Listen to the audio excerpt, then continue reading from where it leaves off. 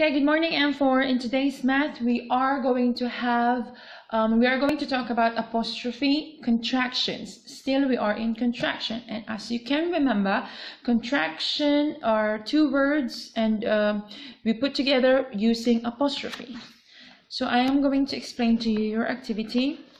Okay, let me see. Okay, the first part of your activity you have here, letter D.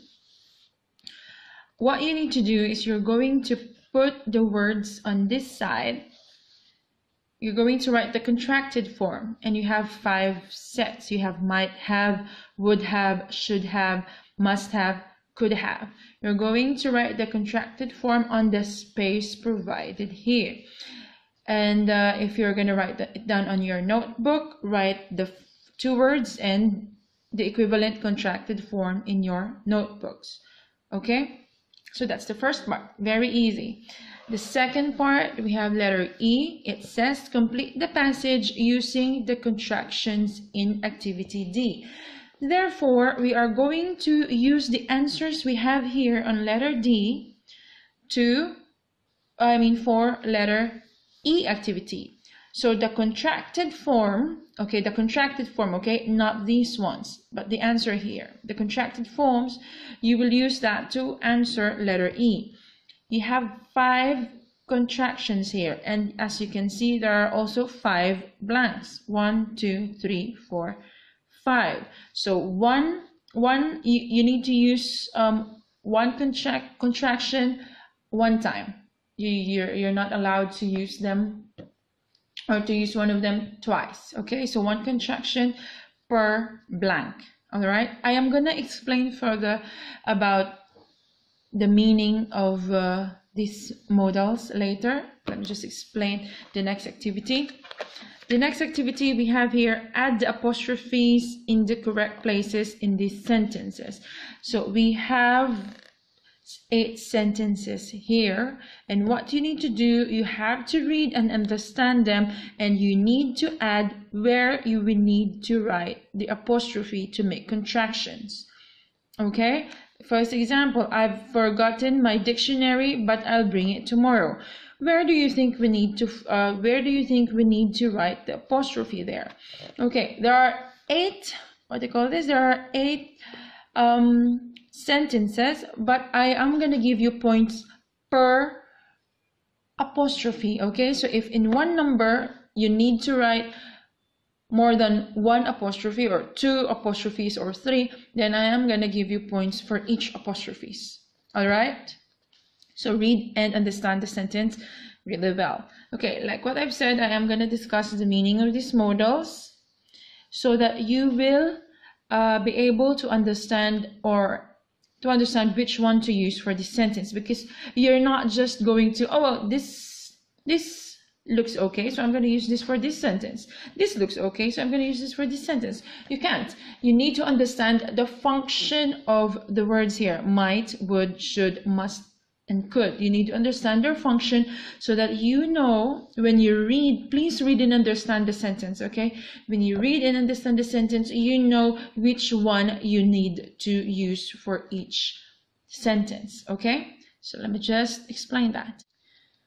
Okay, so we will talk about the 5 modals that we are going to use in your activity E.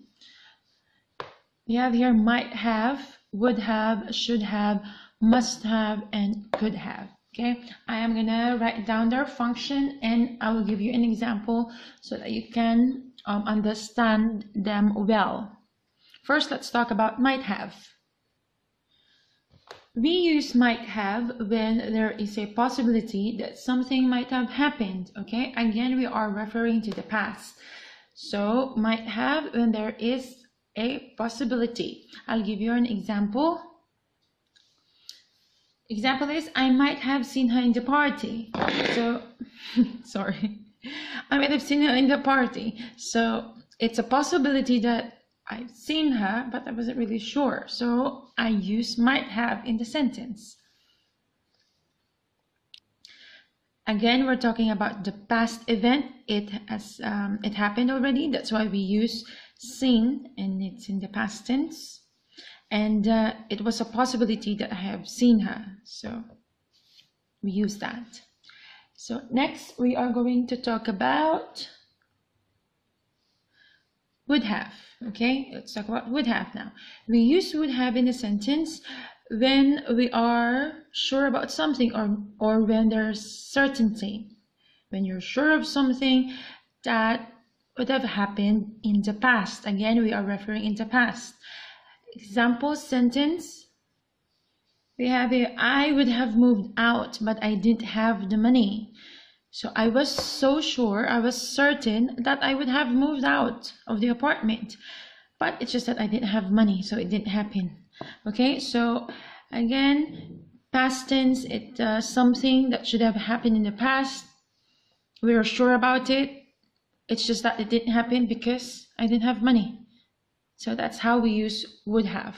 Something that we're that we're sure to happen in the past, that we're certain that it's going to happen in the past, but it just didn't happen. Okay?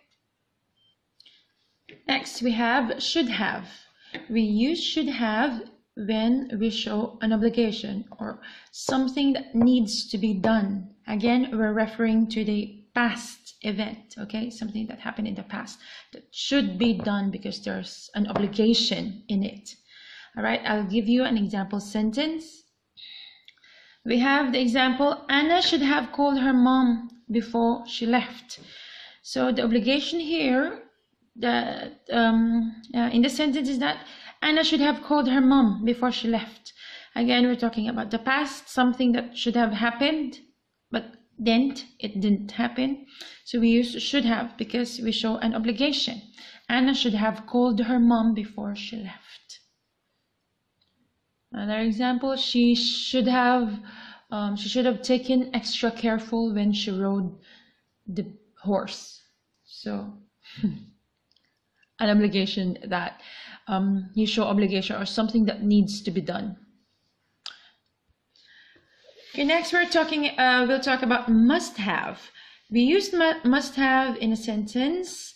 Again, past tense, to show strong guess. We have a strong guess because we have a proof or an evidence of something. All right. I'll give you an example as usual so you understand the meaning. Okay, example sentence here. You must have chicken in that bag. I can smell it. So your strong guess here is that that person must have chicken in that bag because you can smell that fried chicken. You have a proof or you have an evidence. So we used must have, or we need to use must have on that or on this sentence. The last we have could have, and we also use it for possibility. Again, when something happened in the past that could have happened, all right, but it's just a possibility. You're not sure, but it could have happened. So we use this modal in the sentence. I'll give you an example. The example we have here, she could have left her bag at the restaurant because she's not holding it anymore. So a possibility that could have happened is that she could have left it at the restaurant. Okay, so in this sentence it shows possibility. It shows possibility of what could have happened. All right, so there's no certainty, just possibility. We're not sure. All right, so these so these 5 modals here are what you need to use to answer letter E. Again, you should not use this one. You should not use this one. You need to use the answers, the contracted form, okay? Use the contracted form to answer activity E. Again, one contraction per space. We have 5 spaces here, so 1 space, 1 contraction from letter D. Please read and understand the sentence properly. Read, what does it mean? Does it show possibility? Does it show obligation? Does it show certainty? read the sentence and then check which one or which modals you need to use. Okay, again, all of them shows events that happened in the past, and you know, something should have happened. It just depends, or it depends on the meaning. If it shows possibility, certainty, obligation, or a strong guess or something, again, read and understand the sentence properly. That's it for today. I'll see you tomorrow. Bye bye.